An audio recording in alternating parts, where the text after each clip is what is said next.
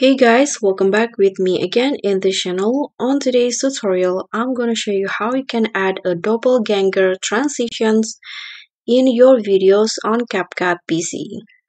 So this kind of transition is now trending on CapCut, and here I'm going to show you how you can add that in the CapCut PC. So first just add your clips and then head to the transitions, and here you'll easily on the trending tab there is a doppelganger collage transition. But if you cannot find it on the trending, you can just find it on the light effect, and here is the transition. So download it first, then click on the plus icon to add it to your edits.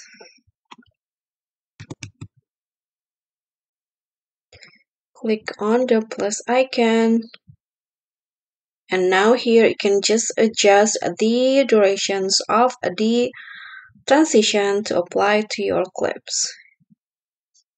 Okay, now it's done and your video will now look like this.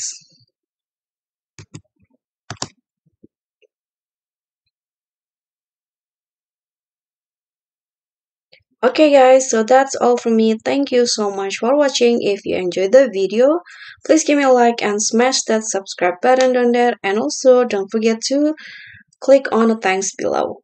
Bye.